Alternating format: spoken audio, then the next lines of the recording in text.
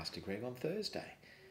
We saw how Jesus' birth was the fulfillment of many prophecies, and two we've already alluded to in the first couple of chapters. The prophecy from Isaiah, which said that the virgin will give birth to a son and he will save their people and he will be Emmanuel, God with us. In fact, many churches are called Emmanuel, God with us. It's something that we hang on to, this wonderful promise that Jesus is with us. He was not just with us for a time on earth, but he continues to be with us. And of course we heard the next prophecy being fulfilled, that Jesus was born in Bethlehem, because that was what was expected. When Herod asked, where will this Messiah, this new king be born? It was Bethlehem. And so Matthew goes to great lengths to explain that Jesus is fulfilling not just a portion, but every single prophecy that was spoken in relation to the Messiah is fulfilled in the coming of Jesus.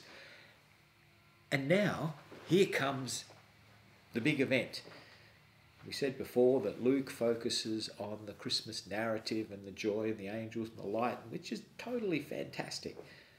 Matthew's focus is now the fact that the Magi come and worship him. In other words, God has miraculously sent his word to people outside of the community, outside of the Jewish community, that here is the Messiah. These people have travelled for an incredible amount of time and a massive distance so they could come and they could make their declaration that this baby is different, that this baby is destined to be not just King of Israel, but this child is destined to be Saviour of the world. They may not have known all of that at the time, but they knew that something extraordinary, something supernatural was happening.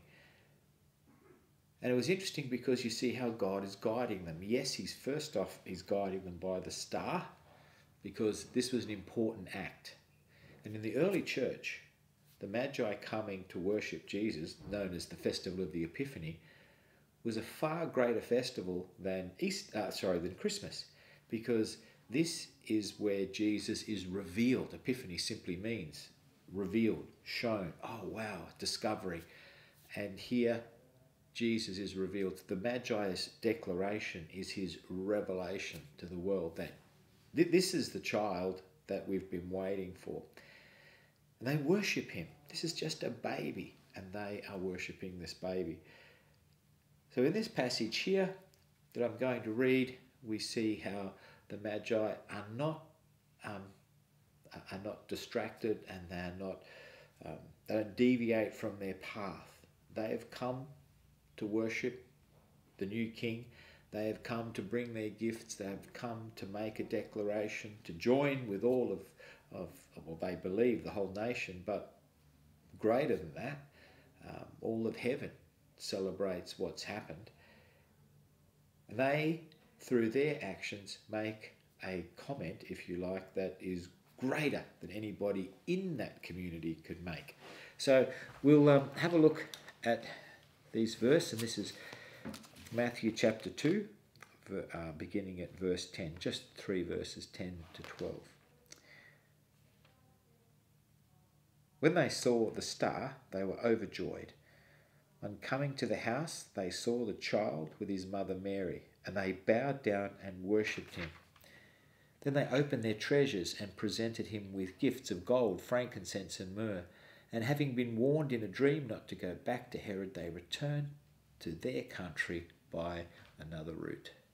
We pray. Lord, just as often